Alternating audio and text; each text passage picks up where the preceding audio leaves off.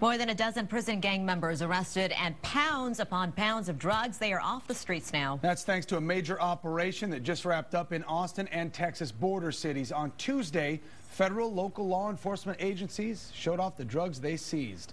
They say the Texas Syndicate gang has been transporting a half-ton of marijuana and 10 to 20 pounds of crystal meth across the border and up I-35 every month. And the gang is using Austin as a hub to distribute it. Last week, the officers secured 13 indictments against gang members. 2 of those men are still at large.